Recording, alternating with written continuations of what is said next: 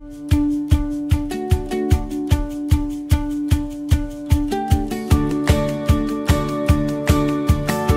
guys, in this tutorial we're going to explain and demonstrate how to create a white spot color in a PSD image. We're going to invert the file and save it as a monotone so that the fifth color information can be carried into the layout. We'll then take that PSD image into Illustrator or InDesign and print it on dark colored media. This will be a one-pass process using only the white toner. Now there's probably a couple different ways to do this, but we're going to show you how to do it in Photoshop.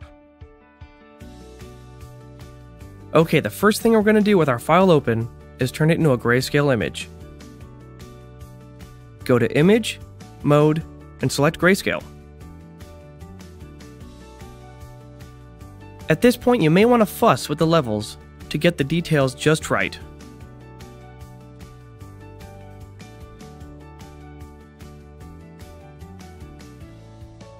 So next we'll invert the image. Go to Image, Adjustments, Invert. It now looks like a photographic negative, and anything dark will pick up the fifth color white. Now to create our monotone, select Image, Mode, Duotone. Then under Type, select Monotone. We'll need to assign a color for this monotone as well. This is where the fifth color white comes into play. We're going to select Solid Magenta to easily see where the fifth color will print. We're going to name that new swatch White with a capital W.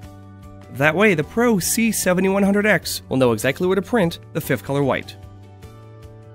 Now save your file as a PDF or PSD to retain that fifth color information.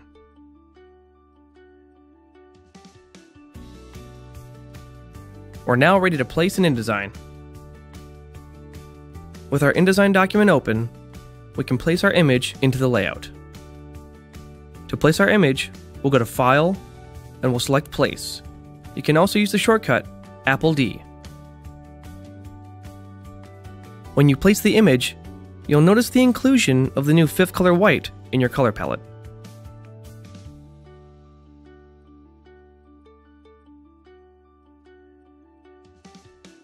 If you'd like to add any additional elements, say some vector stars in the sky, all you need to do is apply the fifth color white.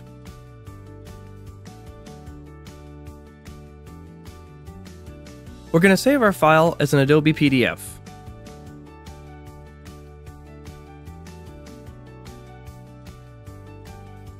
Using the preset PDFX4, the proper format. If document trim marks and bleed settings are needed, they can be added now.